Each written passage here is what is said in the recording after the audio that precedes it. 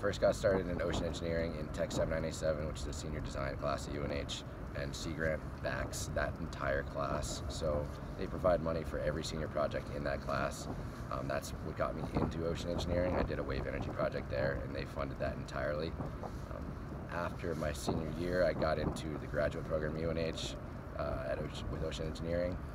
NOAA had backed my project initially, but we needed additional funding. We went to New Hampshire Sea Grant, and they did not hesitate to give us extra funding, and my project wouldn't have been as successful as it is, and probably wouldn't be where I am now without their help.